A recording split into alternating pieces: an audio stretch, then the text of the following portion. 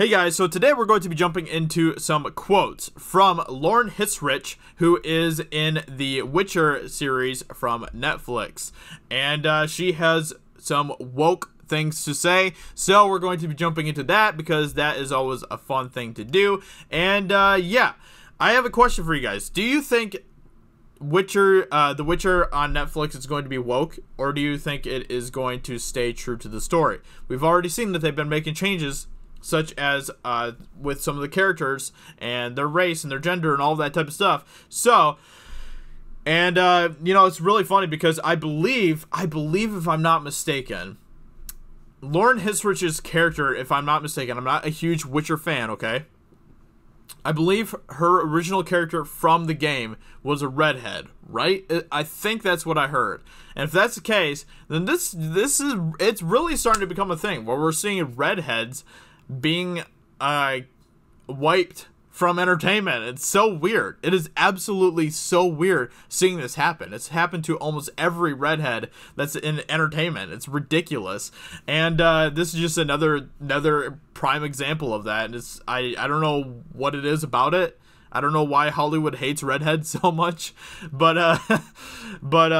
you know, I just hope that Bryce Dallas Howard doesn't suddenly just disappear one day or something like that. So, since the Netflix adaptation of The Witcher was announced, fans of the novels and games have generally approached it with skepticism, which definitely was me too. You know, I'm not like a big fan of the games, but I do think that I do like the story of the games. It's just I just have a problem with the gameplay pretty much. So, let's just get right into what she's saying here. So, I'm a public relations nightmare. The victimization has already begun, everybody. I haven't forgotten. Hi from London. It's an interesting place to write this because it's one of the most ethnically diverse cities in the world per the 2011 census. Diversity seems organic here, whereas in America, we talk about it a lot. It makes sense that we do, because we have a long and checkered history of enslaving, abusing, and deriding people who aren't white.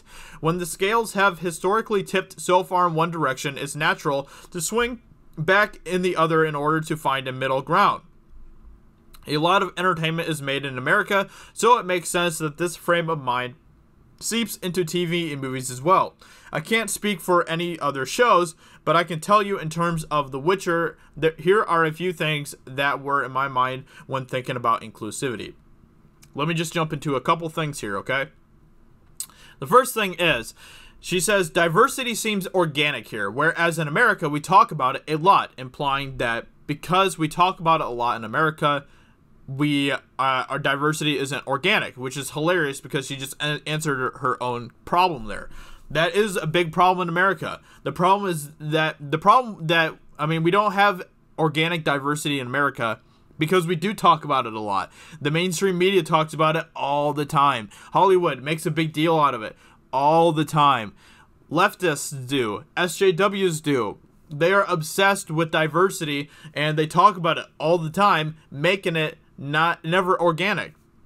I've talked about this before, you know, on the channel. If Marvel, Hollywood, all those types of places want diversity to feel organic, just organically make it part of your movie and don't talk about it. Don't parade your diverse cast and your minority groups out in front of all these crowds and all that type of stuff and basically, you know, showcase them to people and be like, look at us, we have this diverse member in our movie. That isn't helping the problem at all. You know, that isn't ever going to make diversity organic when you continue to do that. That is why diversity isn't organic in America. And if people would just leave it alone, if people would just stop talking about it all the time and being obsessed with it, it would start to actually become organic. Second thing is, she makes it sound like England doesn't have a history of enslaving people either. That's not true. You do realize that England also was into slavery a long time ago. In fact, you probably didn't know this, Lauren Hissrich, but one of the reasons that we as America wanted to break away from England was because we wanted to end slavery. That's actually one of the reasons that we wrote the Declaration of Independence, to break away from England. So you can take that if you want. Basically, America ended slavery before England did, and you're still going to make this a big deal? Really?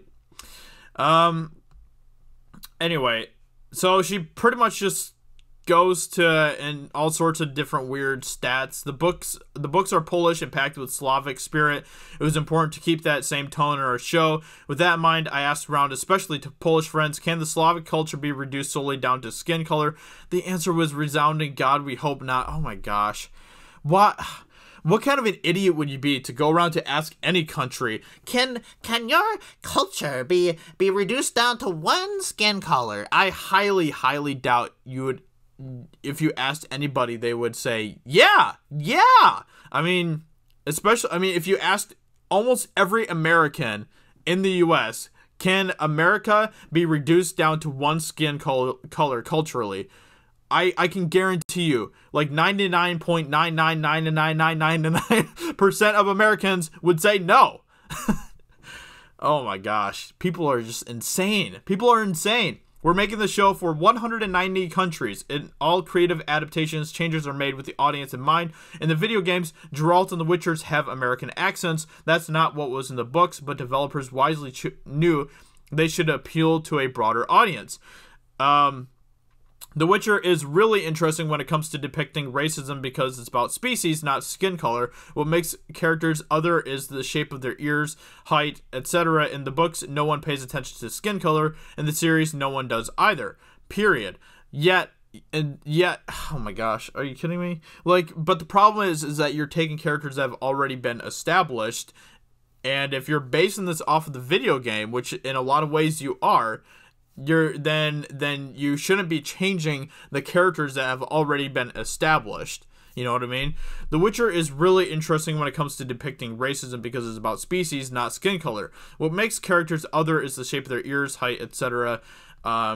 Anyway, inequality between humans and other fantasy races have been present in The Witcher at times, but it has been on a species level. Human characters in the books and games reflected the medieval Slavic setting and time period and were depicted as Caucasian. No premiere date. Anyway, yeah. So, and I think that I wouldn't have as big of a deal with things like this, with changing the character in the series, or making a black Little Mermaid, all of that type of stuff. I don't think I would have as much of a problem with that if they would just organically do it and just naturally do it and not try to draw all the attention to the fact that they are giving that character to a minority person, because at the end of the day, we are all human beings, and it's not like that changing the character skin color is necessarily like a huge deal, especially when it doesn't have much relevance culturally or historically or geographically or anything.